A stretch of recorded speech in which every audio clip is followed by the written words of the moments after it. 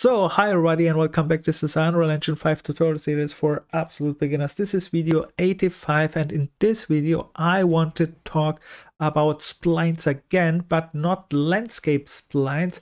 I want to talk about blueprint splines, so how you can create a blueprint and add splines to it and use then this splines more modular. Modular means then that you can place it in the world, move it in the world, and so on.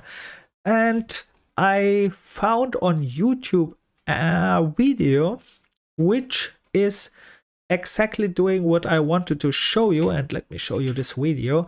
And he is showing all the stuff what I wanted to show you. The only difference is he is doing this in Unreal Engine 4, but he explains all perfect, and so I decided that I just will link you this video in the description.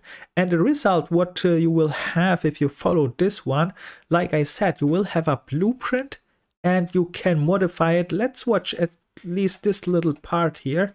Properly aligned and pointing toward each other.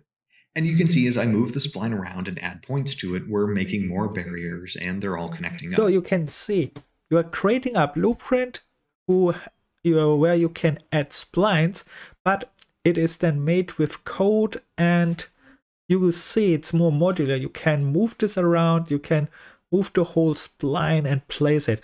And yeah, this and there is one more difference of course, and the difference is he is using Unreal Engine 4, we are using Unreal Engine 5, but he is just creating a blueprint, and Unreal Engine 4 and Unreal Engine 5 blueprints are identical.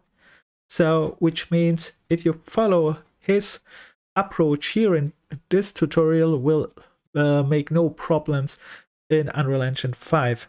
And I think there is not a big difference. You see it looks almost same, only a little bit difference, not that much difference here in this layout.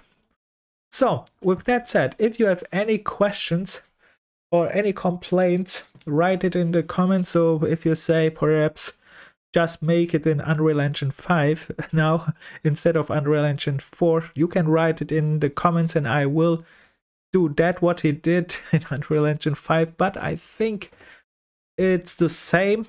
I'm not sure, I did it not, but if you say it's not working or something like that, no problem. I will remake this here in Unreal Engine 5 if there is a problem. If not, then I will stop this video, and of course I will link this video in the description so you can follow this video. And with that said, bye and good luck.